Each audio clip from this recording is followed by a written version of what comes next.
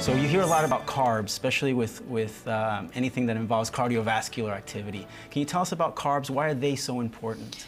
Yes, so the first thing I'll say is actually a lot of people think that protein is the most important nutrient when it comes to anything in life, but when it comes to endurance sports like training for a half or a full marathon, then carbohydrate is the first one because that's what the body uses for energy to keep us running or active the longest. And so what we see is that the longer that we're exercising, usually over an hour and a half of constant physical activity, the body starts to run out of its fuel, which is the glucose or glycogen. And so this chart right here, you can see that when we're resting right now, the three of us are sitting down, we're burning really mostly fat, which is in yellow, a little protein and some carbohydrate. But once we start to exercise, then the proportion starts to change. And then when you go into high intensity endurance, which is that half marathon or full marathon race, that's where the body really is relying mostly on carbohydrates, whatever we have stored in our muscles and whatever we have running through our blood. So that's the reason why when you're doing a half marathon or a full marathon,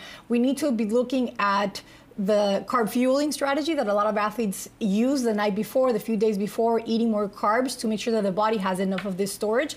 And then also during the race, which is something that we'll get into in the next few segments. But we want to keep this energy level high so that we don't experience that drop during the race. So that was a great graphic we were just looking at.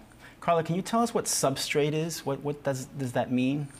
It's basically the energy form that the body is using. What's the body relying on the most? That's all. So as you increase the exercise intensity or the duration of the exercise, that's where it switches more into carbohydrates instead of fats or protein. Got it.